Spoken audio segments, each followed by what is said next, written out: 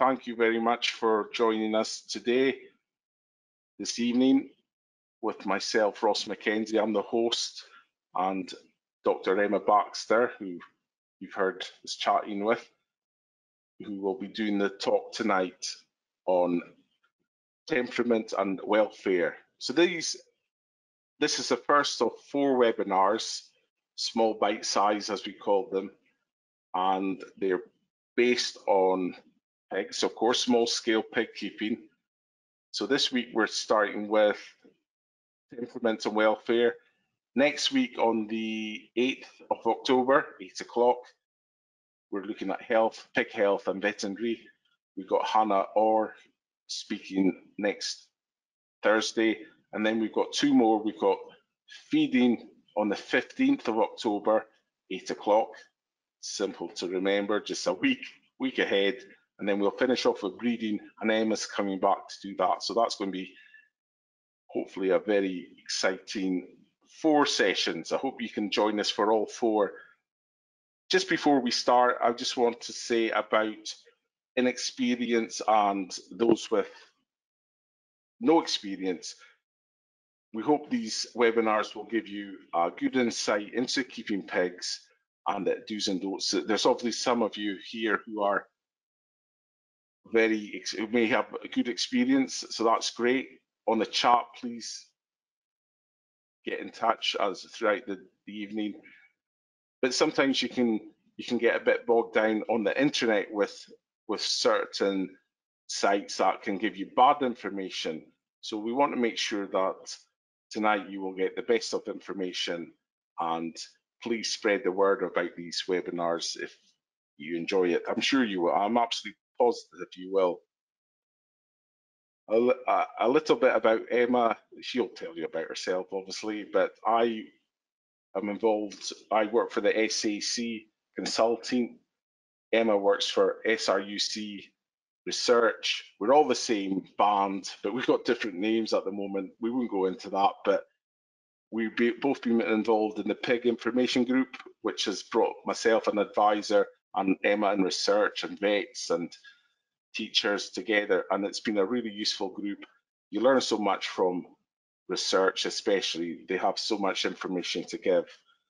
So we'll go straight on to that. Emma, if you want to unmute yourself and get ready, because I think we're ready to go. And please enjoy the evening. Thank you, Emma. Thanks, Ross. Hopefully, I'll just double check that everyone can see my screen. You should be able to see the title page. I'll get Ross to jump in if there's any problems, because I can't necessarily see the chat. I can just see myself at the moment, which is always a bit distressing, and my chat. So as Ross said, I'm Emma Baxter. I'm one of the researchers in the Animal Behaviour and Welfare team at SRUC, and I've worked with pigs for about over 16 years now, both with commercial indoor producers and also a lot of the outdoor producers as well. So hopefully some of my experience I can kind of feed into this talk, and I've sort of called it pig welfare and temperament generically. Ooh, let's just see if I can, yeah. But I'm going to talk to you a lot about pig signals, and you'll probably know already, if you have pigs, that they are highly expressive animals. They will signal their intent to each other and us with their body language, with their vocalizations. And definitely there are certain breeds that have specific temperament traits, and often on the breeding websites they'll say the different characteristics that the animals have, both behaviorally and in terms of kind of meat quality traits. But by and large, in terms of behaviors, pigs are very similar. They're actually very similar to their wild boar ancestors. And I'm not going to go into the different temperaments of the different breeds in this talk. I'll talk a little bit about that on October the 22nd. But just to say, individuals also have different temperaments. You may find that already with the pigs that you have. You'll have some that might be quite calm, others that are bold, some that are proactive, and some that are reactive. What we do know is that where there are similarities, we can learn how to recognize certain behaviors, and by doing that and understanding their behavior, you should be able to help you to prevent welfare problems and identify them when they do arise. So first of all, I'm going to talk to you a bit about the different pig senses and what's important to them. They have incredibly well-developed senses, and their primary sense organs are actually their smell and their hearing. So different to us as humans that rely heavily on sight. Their snout is highly dexterous. That's their primary sense organ. They use that to communicate with each other, but also with us. So they'll look to sniff and touch things whenever they can. And that is in part because they really don't have very great vision at all, especially night vision. So they are inactive in the dark. This is quite a good diagram by Anthony Dalmo and colleagues. I put a link to their article about pig vision, which is, if you're interested in these things, it's quite an interesting article. But it shows you what, their scope. And what happens with pigs is they prioritize their lateral monocular vision, which is their panoramic, and therefore increase their panoramic vision. So they have about a 310-degree panoramic vision. And that's done basically because they, in the wild, they are a prey species as well as a bit of a predator sometimes. So this means they can detect danger, food, and other pigs. But it also means that they've got a decreased bifocal vision, and that means they have difficulty calculating distances. And that can be a welfare problem.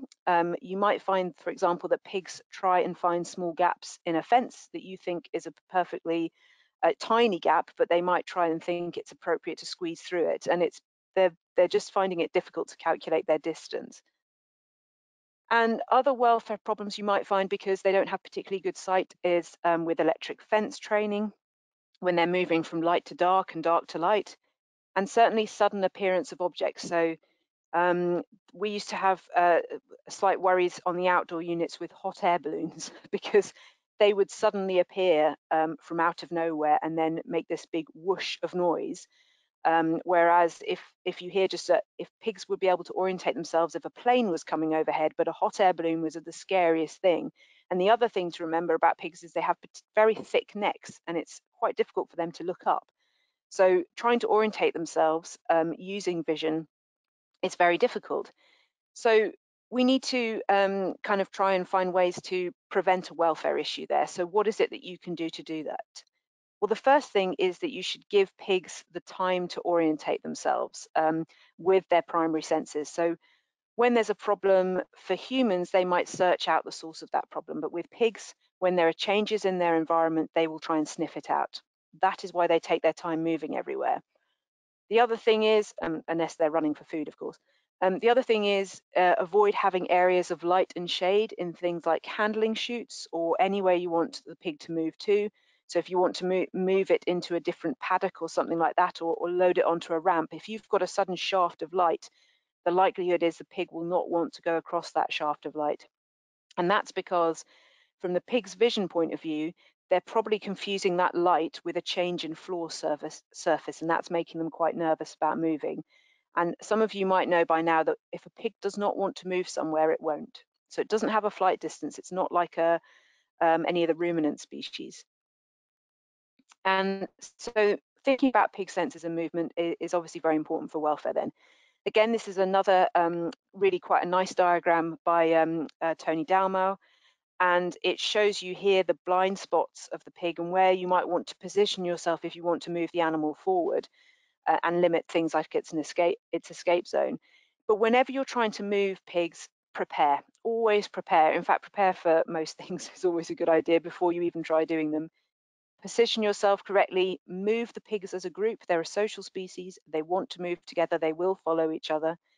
If you're going to use any kind of aids, which we recommend you do, especially with the big adult animals, use handling boards, pig handling boards to kind of block areas. Certainly don't go negative, don't use any sticks or prods, and goads are illegal. So if you see anybody with a goad, that will be an illegal practice. But pigs are actually very quick to learn to follow a bucket of food, especially if they're restricted fed, which most adult animals are. So there's quite a famous quote, which you've probably heard from Winston Churchill, that says, "I'm fond of pigs. Dogs look up to us, cats look down on us, but pigs treat us as equals."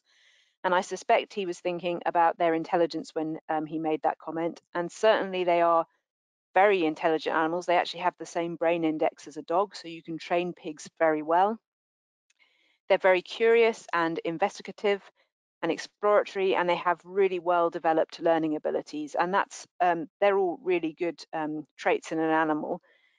But of course, there can be welfare problems when you have such an intelligent animal, in that they can get bored quite quickly, and they may then redirect their behaviors in a more troubling way. So they might manipulate each other if they're in an environment that's particularly poor.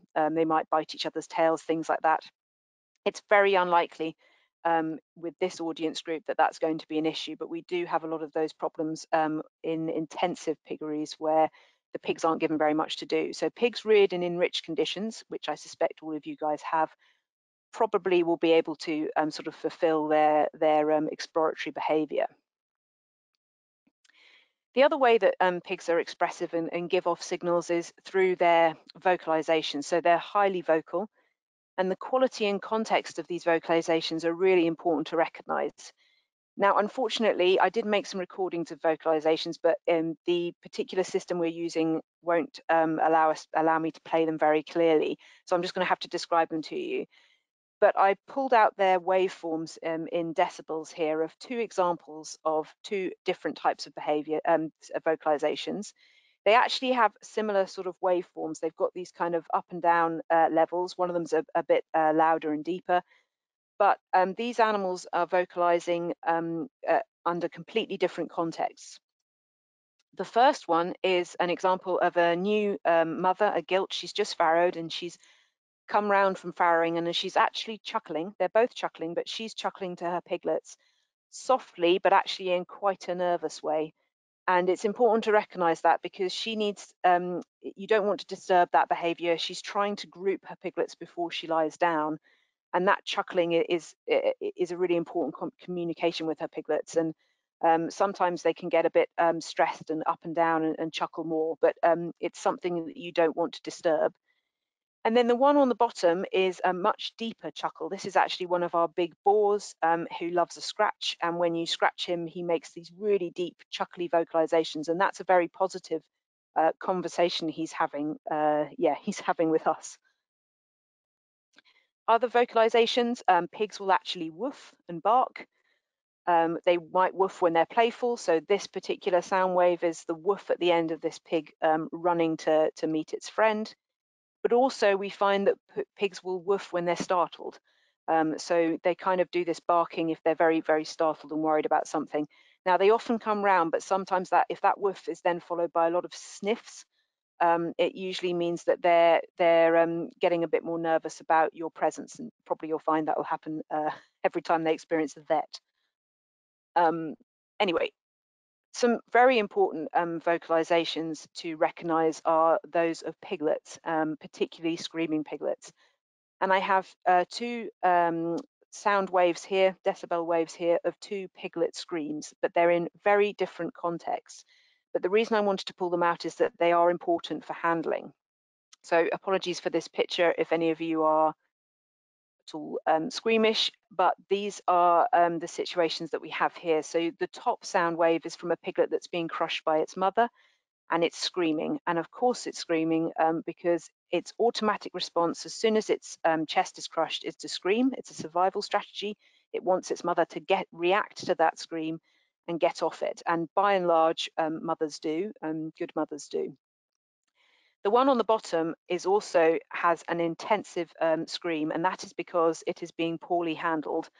And when I mean poorly handled, it's not being mishandled, but for the purposes of this talk, this person has held the pig too tight. So it thinks the handler might think they're doing the right thing, but they're squeezing this pig as if and it thinks it's being crushed essentially. So there is a real reflex with pigs to, as soon as you compress their chest, is to give off this scream. And in the background of these vocalizations, you actually have the mothers reacting to that, and it can cause a lot of stress for both the piglets, you and the mother. So that's why it's a welfare concern, and that's why I wanted to show you. So inappropriate handling is a real problem. That when you hold a piglet too tight, it will respond in the same way as being crushed, and that causes stress and maternal defensiveness. So what can you do? Well, don't handle young piglets. And I know it's tempting to, you know, cradle them, handle them, and they're very cute, and it's one of the things that, you know, friends and family all want to see. But you really do need to be very careful about how much you handle piglets, especially in the first few days. If you need to handle them for health and welfare, then that's fine. But try not to. Try to let them bond with their mother. And certainly, if you do handle them, don't do it in front of the sow. You might know the sows really well, but they can also be unpredictable. So you need to have a separate space, and ideally 2 people when you're dealing with piglets away from their mother. And as I've hopefully shown with that those pictures of the piglets before, don't squeeze a piglet or hold it too tight.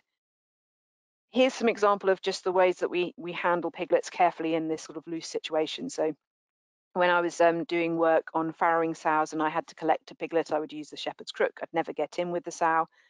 Even when she's quite zoned out, when she's farrowing, it's a dangerous thing to do. Most huts have a gate on the front of them.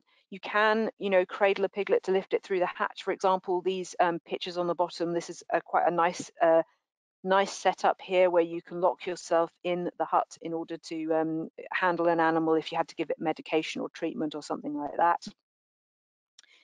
Other ways that you handle the picture on the left might look a little bit brutal, but actually it's very efficient. This is us giving this piglet an iron injection. You wouldn't normally have to do this in an outdoor situation. It's unlikely that the animals will be iron deficient. But yeah, picking them up with their back leg and briefly and correctly handling them, they stay quiet, they don't scream when they're picked up like this. And then if you just, once you picked it up like that, you can support it with its chest. And again, this is the correct posture here on the right. Don't squeeze them, just light restraint, and don't hold them for too long because they do get bothered quite quickly. So the other things in terms of pig communication is their body language. So pigs are obviously physically very expressive. They have actually have expressive they're facially expressive as well. As I mentioned at the start, they'll signal their intent to one another. So when 2 unfamiliar pigs meet for the first time, they are usually do quite a lot of displays. So they might sniff each other, but they also might do parallel walking to assess each other's body size to see whether they need to fight each other. But the pigs will also be signaling to you all the time, and they can actually warn with their expressions and vocalizations if they're worried or defensive. The welfare concern here is that you don't recognize the signals that they're giving. So what you can do in order to improve the situation is obviously get to know your pigs very well. As I said at the start, in individuals, some animals are very docile, some are more reactive and maybe hyperreactive, and you need to get to understand their signals. So I have a little poll here. This is my point to get Ross to come in. So I've just got 2 pictures here, and I realize it's a picture, not a video, so it's a bit trickier for you, but I just thought to, you know, wake you up or pull you away from the TV in the background, is to have a look at these 2 sows, and they've just newly farrowed. And whether you can tell me which one out of these 2 do you think is okay with you being there, your presence, the top or the bottom? Now, I don't know if I can, I'm going to so Ross, you're going to give some instruction. Yeah, I'm just going to launch the poll. So if you can either touch the top picture or bottom picture. The question is, which one do you think is fine with us being there? Yeah, the poll reads which of these pigs is distressed, but don't worry about sorry, that. other way around then. Which of these pigs is distressed? Yeah. So that's the poll launched. So if you quickly decide. Now, is this because people have, which question did people answer? I'll tell you after. 71% voted. There's like a non-committal. We'll give you a couple of more questions. It's very much 82, 84. Yeah. 30 seconds. Right, we'll close the poll. Okay. What's the and I'll share it now. Okay. So that's the results shared, is it? Yeah. So in the question, which one is most distressed? 94% of you said it was the bottom pig. Yeah, So hopefully they were answering that question rather than the which one is absolutely chilled out with you, us being there. yeah. I Okay, think so now I shall do the big reveal. Now, whoever said the top one was correct. So just to put these pictures, the next stage on from these pictures, the pig on the top got up when we were there and started to show this body language. So the picture in the middle on the top is this pig telling us, actually, I don't really want you anywhere near. And then you can see that it moves towards, coming towards me and saying, do you know what? This is me giving you a warning, and now I'm going to tell you to go away. The pig on the bottom was actually very chilled out to the point of yawning and being very good about us being there, and was even just happy to sort of sniff at her piglets, and she actually lay back down and suckled. Now it's a bit annoying, a bit naughty of me to kind of give you just those two basic pictures. If you were there in person, you would probably be picking up not only on the body language of the animal, but also the vocalizations.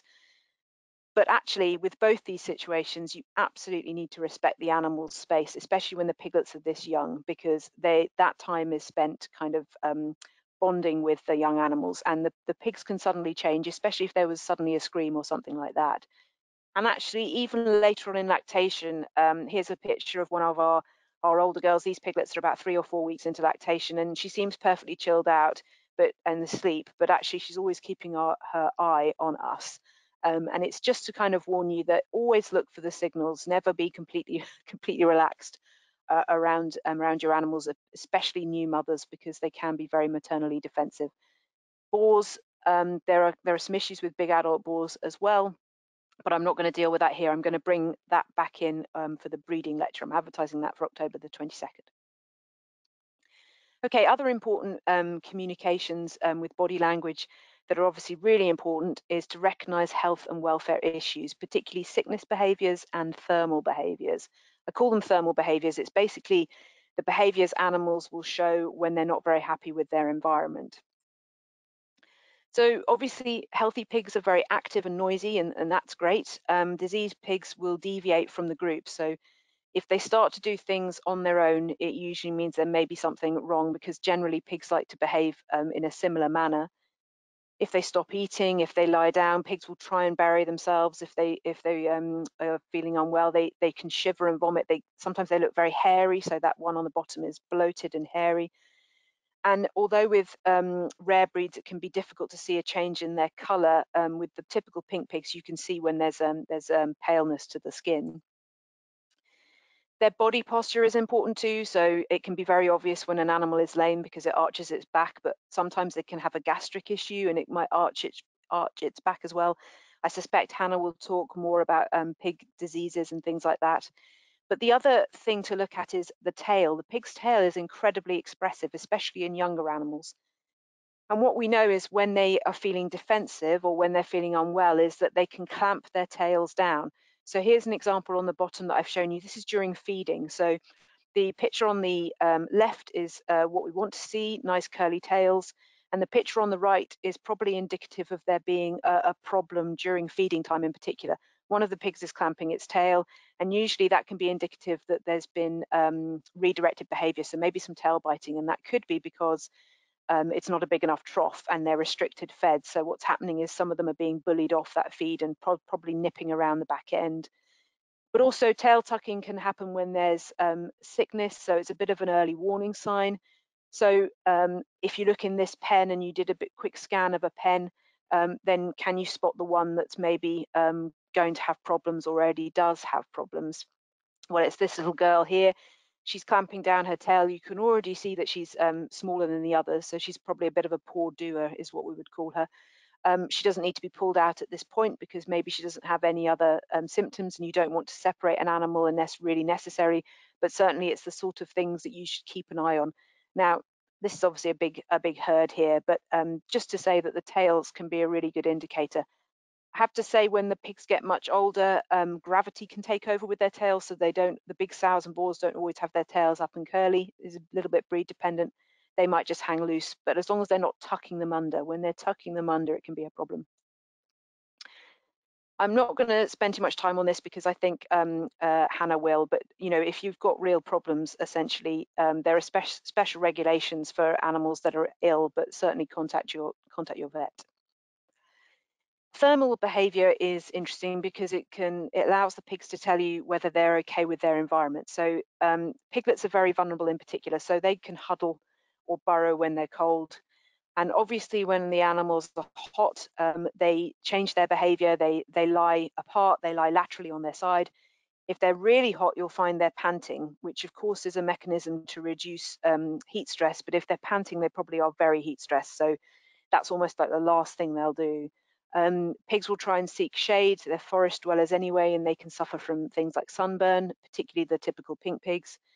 And they'll try themselves to create a wallow. So you might find that they flood or break the drinkers if they don't have a wallow already. They'll certainly try and root soft ground. Obviously, there are things you can do before you even have your pigs. Make sure that you have a good land and soil selection, and you place your huts in the correct place. So here's some typical examples of good and bad placement. Think about your sunrise and sunset positions, particularly for the summer. So if you don't have a shaded area that you can keep the pigs in, think about the positioning of the hut so that they can maybe use that to cool themselves off in, but also in terms of the position of where the wind comes from for cold stress. All of these things, just always think about what the animal's going to be doing in that paddock. Certainly create wallows and provide shelter. The picture on the right is actually one of these wallow makers that you can get. You can plug them into your piping and they'll create a wallow for you. I'm just going to finish with going over a little bit more about just general behaviors rather than pig signals, because I think it's also quite important to recognize. So just to say that the pigs have not changed very much from their wild boar ancestors. So we know that they're a social species. We know they engage in a lot of exploratory behavior and they would prefer a forestry habitat. Ideally, they would be in small groups where a hierarchy is maintained within that group, and this will actually avoid conflict. So there's usually a boss female, and she's usually the largest one. The males tend to drift in and out of the groups just for reproduction. And pigs were domesticated about 9,000 years ago. And morphologically, there have been quite a lot of changes, through breeding, through genetic selection and desired traits that we want in terms of temperament, yes, but also meat quality. But in terms of full behavior changes, although we've made them more docile and less fearful of humans, we actually haven't changed their behavior very much at all. So many of the behaviors you would actually observe in wild boar as well. And if you have knowledge of natural behavior and there's a deviation from natural behavior, you should be able to prevent or identify welfare problems, which is what I said at the start. So because they're social, it means they're very gregarious and they have this strong rank order. They like to lie together, interact together, and they're led by this older, bigger female. The young piglets are born into the group, away from the group, and then they get reintegrated. And all of this can happen in a very harmonious way without fighting. The welfare problem comes when you suddenly mix animals together that don't know each other, or there is a space issue when you're bringing different groups of animals together. So the welfare concern with social behavior is inappropriate mixing, but equally pigs do not want to be on their own, so isolation can be a real problem. And aggression is perfectly natural, actually. It appears mainly as an anti-predatory strategy. But under kind of domestic conditions, it's more likely to occur when you've got competition for resources. So when you're feeding the animals, if there's not enough feed or enough space, they might fight over that. They will fight to establish or re-establish a dominance hierarchy. And obviously, both of these things can cause injury and stress. So avoid mixing unfamiliar pigs. So if you're buying your animals, buy them as a stable group, similar ages, same litter potentially would be good. If you are going to mix unfamiliar animals, then the amount of space and the quality of that space is key. So pigs won't always fight, but they do need the space to assess each other and communicate by reading body language and sniffing. So when you put two unfamiliar pigs together, it's not necessary that they will definitely fight. If one of them thinks they can't win it, they'll find other strategies in order to assert their dominance, or they might just lie down together and be perfectly happy as friends. But you just have to have these things in mind. Certainly provide plenty of space, especially when giving limited resources such as feeding. And it goes without saying, hopefully, that water should be available ad libitum. Other welfare problems in terms of social behavior is the opposite, isolation. That can be incredibly stressful for the pigs. You might need to isolate because they have sickness or injury. You might need to separate your boar from the reproductive females. Again, I'll go into reproduction a little bit more on October 22nd. Certainly pre-farrowing, there needs to be separation of those expectant mothers. So what can you do to reduce the welfare problem here? Well, the first thing I'll say is please don't buy just one pig. You guys might all have pigs already, but some people want to get a pig, and I always say, well, you don't just get one because they are a social species. If you need to separate them out, consider the possibility of a buddy pig to go with it. So an example at the top here is this, one of these pigs has a leg injury and it's got a buddy pig with it.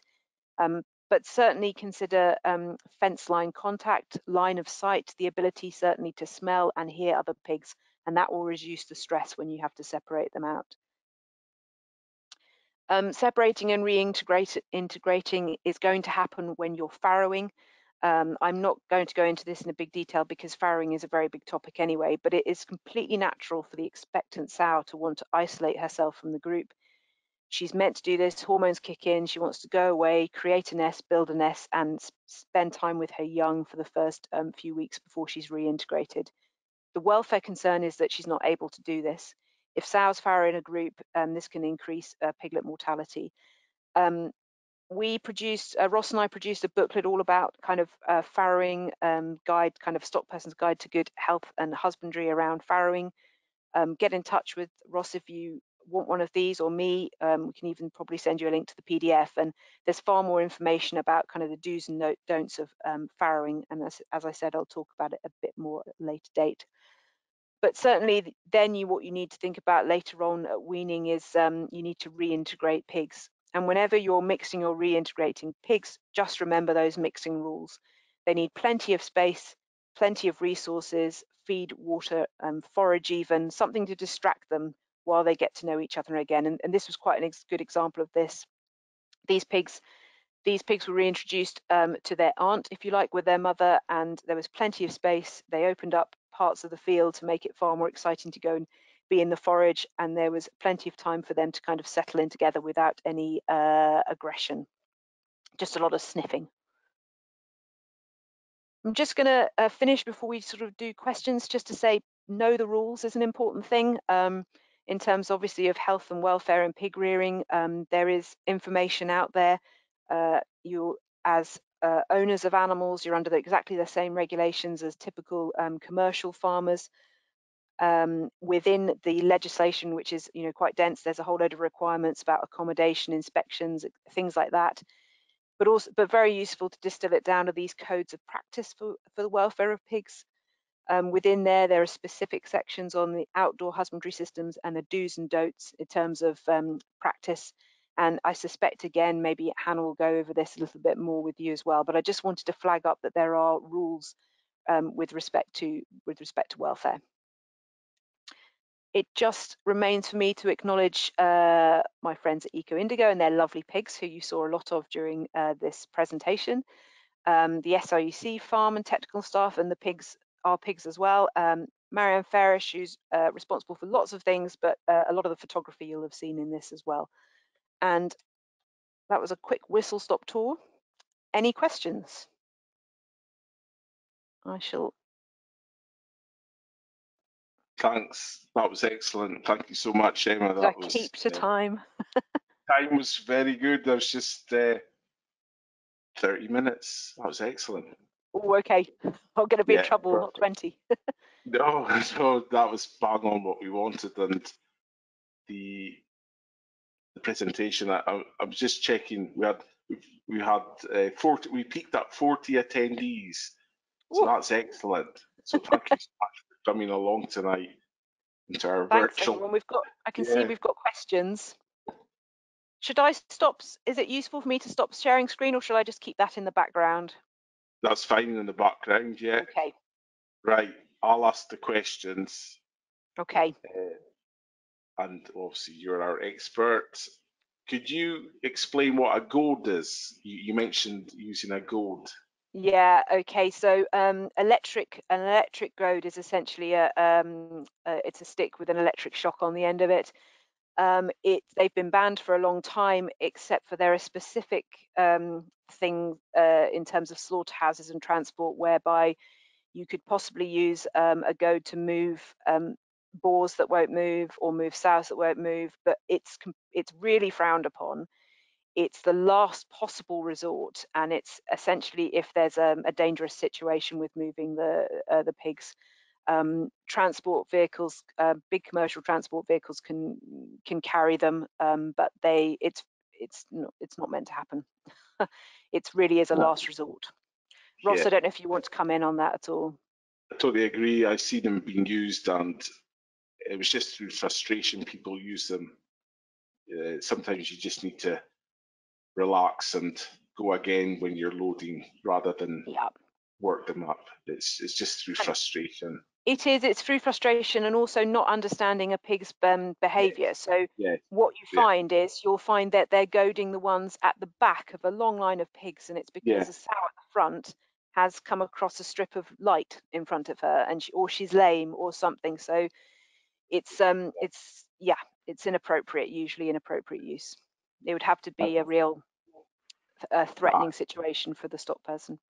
that's right. And one of the lorry drivers, I remember, I used to work for a pig company, and he used to chase me with it, pretend he's going to zap me, which I didn't enjoy.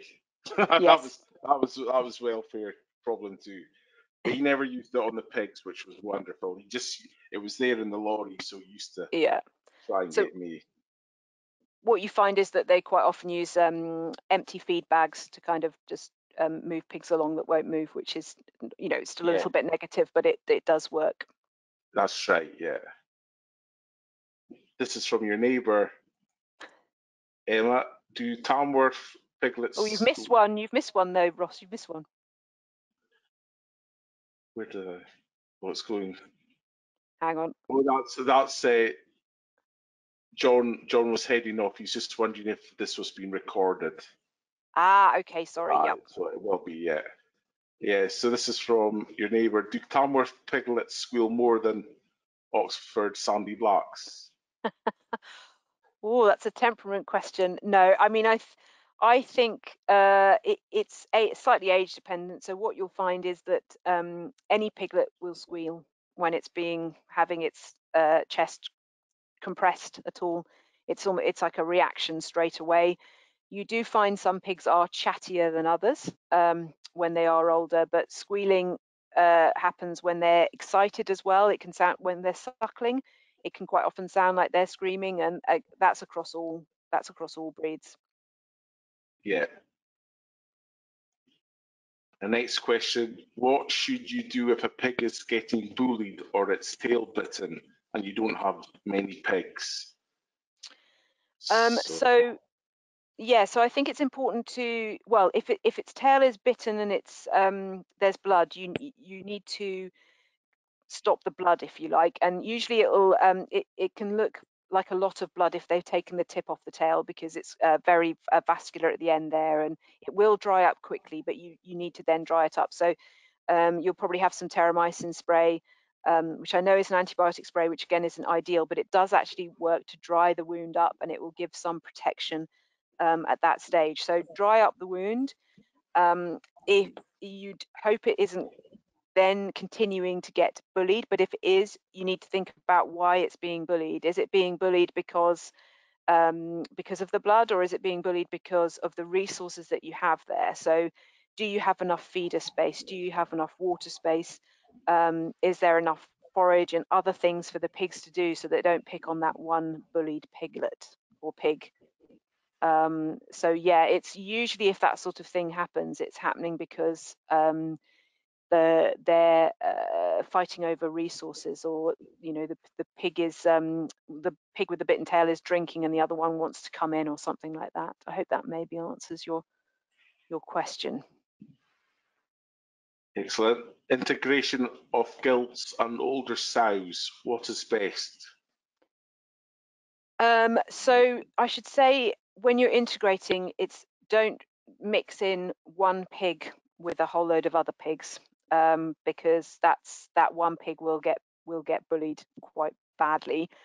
It's best to do it. It's best to integrate as a group if you can. So you've put integration of gilts, which makes me think that you've got a group of gilts. What will happen probably is if they've got if there's a clear size differential, and you've got, let's say you've got two gilts and two sows, you can mix them together, as I've said, with all of the correct resources in place. So make sure that there's plenty of hut space, plenty of shelter space, straw, forage, etc. What will happen is the sows will probably bully the gilts a bit, or certainly do quite a lot of posturing, but because they are older and bigger, there probably won't be any fighting. That's what I would say. Automatically, they are the top of the ladder, and the others just have to learn to be the bottom of the ladder, and then they will settle down. It's not going to be a consistent problem, especially if you give them enough feed spread about and everything like that. They will be a bit narky with each other every so often, but you do it in an area that's got plenty of resources around it, and yeah, you can mix them together as a whole group, and expect there to be a bit of posturing, but hopefully no full-on aggression, and they will settle down. But never mix one pig with lots of others. I don't know if you want to come in on that as well, Ross, or whether you're... No, I agree totally with you. You said it correct, yeah. Well, I mean, through what I've learned, very much. The other good It's thing very, is you could very do, difficult. yeah, you could do gradual as well. So fence line contact is important. So kind of get them to start to learn to sniff each other and get used to each other's smells. So you're not, so they're almost integrating in an olfactory way before you fully mix. Yeah, we used to indoors. They used to use. They always used to put them in a big pen Yeah, where there's so much room and little things to keep them occupied, such as yeah, more straw and things like that. It's yeah, all just little definitely. tricks. And also, Yeah, I should say, make sure there's nowhere for them to injure themselves off or on when they are trying to escape each other, because if the gilts get worried, they will run away from the sows, or if you have a bully gilt, the sows will run away. So make sure there's yeah, no sharp edges, that their feet are supported. You know, if you're an outdoor field or whatever, usually it's fine because there's a lot of give in the ground. But if you're mixing in some sort of an indoor building in concrete or something like that, put plenty of straw down because it protects their legs. The sows yeah. might mount the gilts and vice versa and things like that. So lots of protection when you're mixing. Excellent. How do we get a copy of that, of the legislation I documents? will, I'll drop one round. I will Yeah, post. No, I'll get Ross to post on the FAS website. Yeah, is that yeah, okay, Ross? So yeah. we'll put on the We'll get links to that. the legislation and the welfare codes. So the welfare codes in England have been approved and posted. The Scottish ones are still under consultation, but essentially it's very, very unusual, and we don't have to get into a whole political debate about it. It's very unusual for the Scottish codes to be different to the English codes with respect to these kind of welfare things. Certainly, there are no changes in actual legislation. There just might be some slightly different wordings for certain things. But the codes of recommendations are pretty good. They pull out the big bits of legislation that you need, and then they give you tips, basically best practice tips the whole way through as well. So Great. yeah, we'll post some links. Hey, That's right. And of course, sorry, I should mention the website is faz.scot, and you'll be able to bring up so much good. There's lots of excellent podcasts as such. This is a good question. When we farrow, we usually spend the first 3 days sleeping in the shed and making sure the piglets aren't being crushed. The sow seems happy with us being there, but are we interfering too much? It's a tricky one. that is a tricky one. I mean, good on you in a way. I think if your sow's comfortable and it's not, it's not unusual to have farrowing supervision. Generally, with the kind of rare breed animals, we let them get on with it because they're bred with a lot of maternal instinct in mind. And if you have a farrowing environment with, deep, deep straw and sloped walls and things like that to help her lie down without crushing them, then that can be quite protective in itself.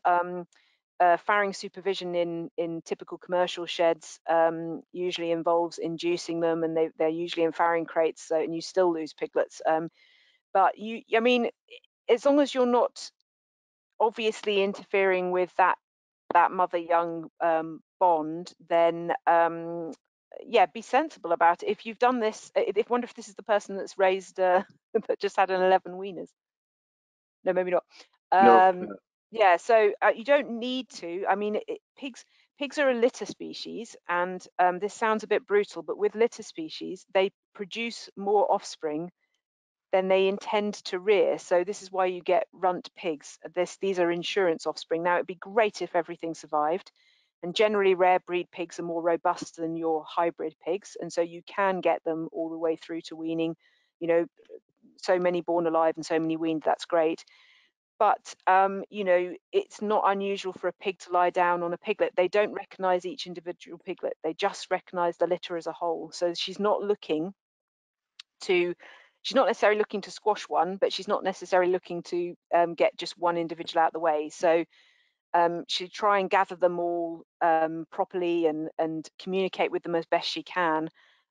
So she should be pretty good. They are pretty good, these rare breeds, at being good mothers. You shouldn't need to sleep in the shed with them, but if she's comfortable and you're comfortable, then I'm not going to tell you not to. But just keep the disturbance factor as low as possible, because it is important for the different hormones around farrowing that she bonds with them.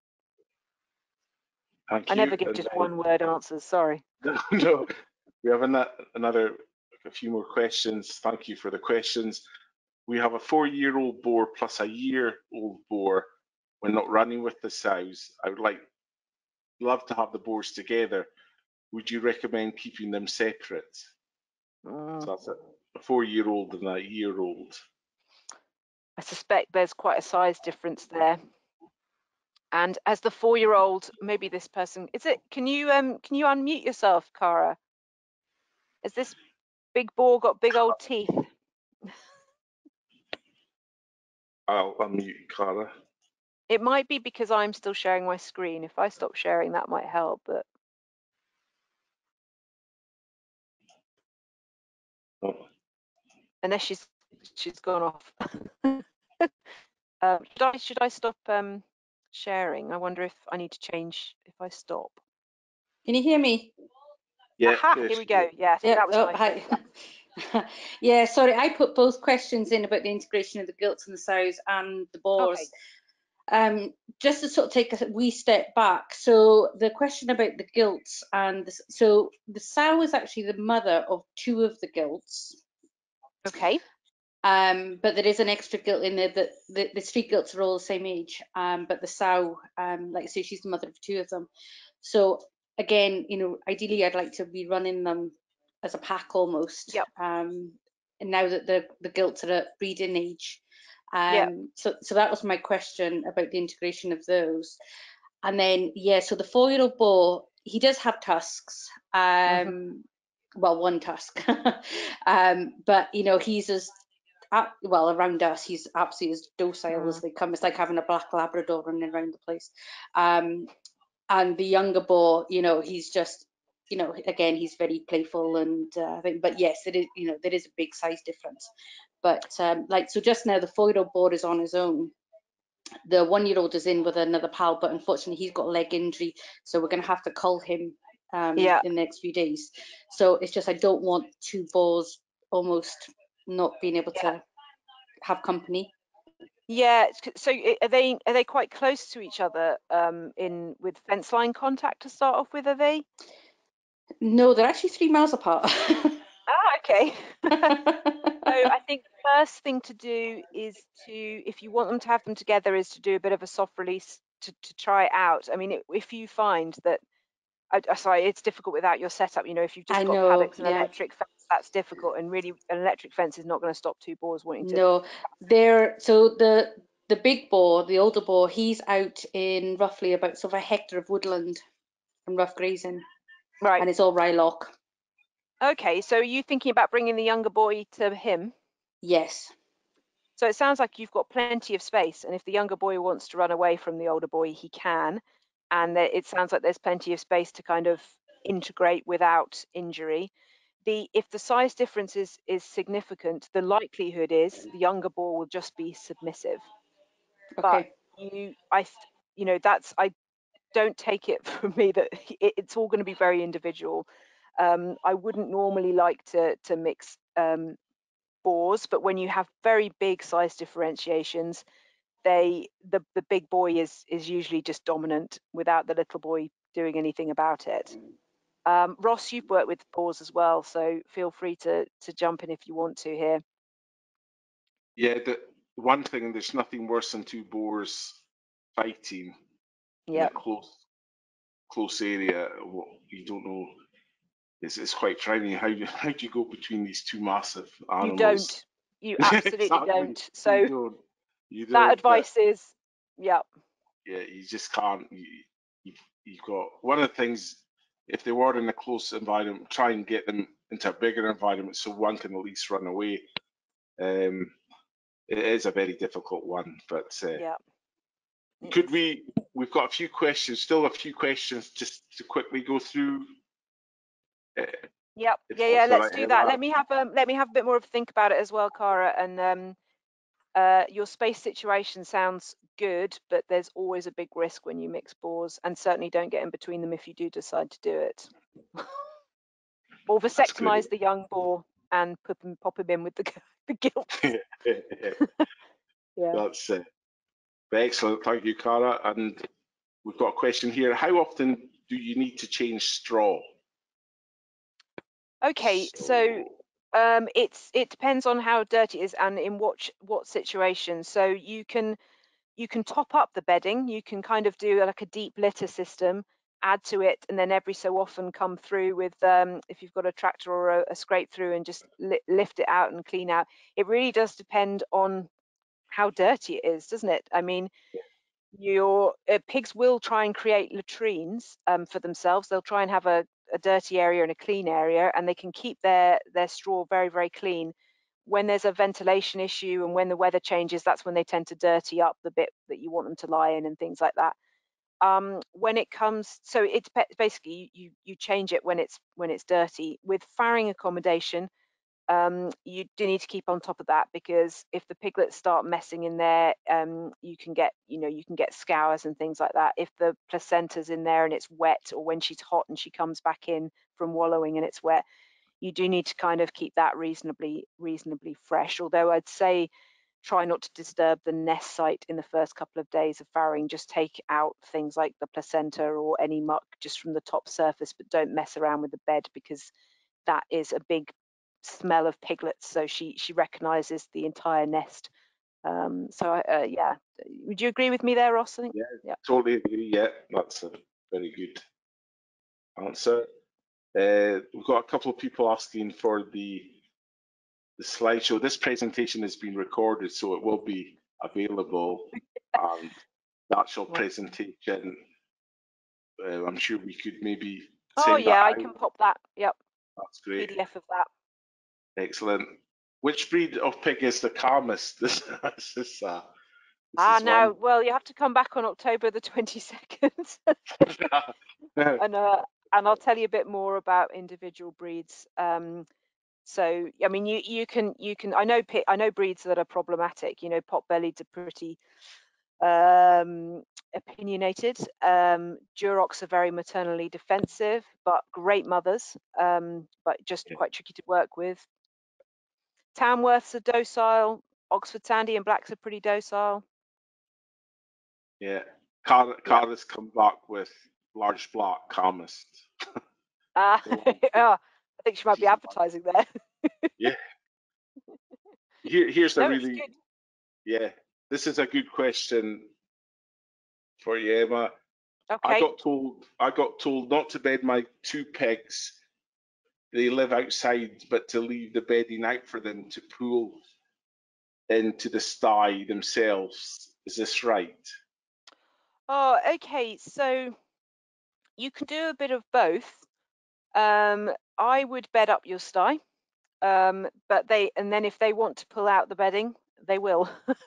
Yeah. But you certainly, so that's for your two pigs. For farrowing pigs, again, I'm sorry I keep going back to it, but it is really, really important to manage your straw when you've got young animals, because they can get caught up in it and then the sow can crush them. You could put the bedding outside, but you might just end up wasting your bedding.